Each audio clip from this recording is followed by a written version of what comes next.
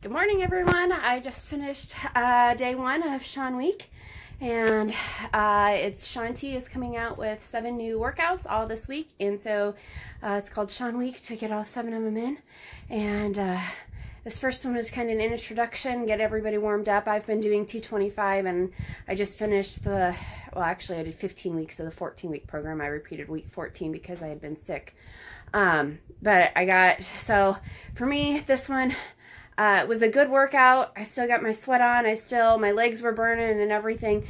But we had a couple of water breaks in there for the people that are working, so he's working up for it. So if you want to join me, let me know. I have a way for you to do it for free.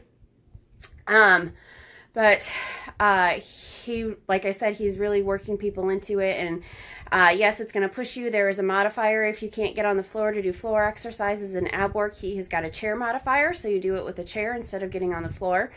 And so it's really exciting, and I'm having fun with it, and I hope you want to join me. So if you have any questions or want to know, I'm going to do a blog post and post some pictures from in between my on the water breaks for pictures for what I was doing in the middle. So have a good day.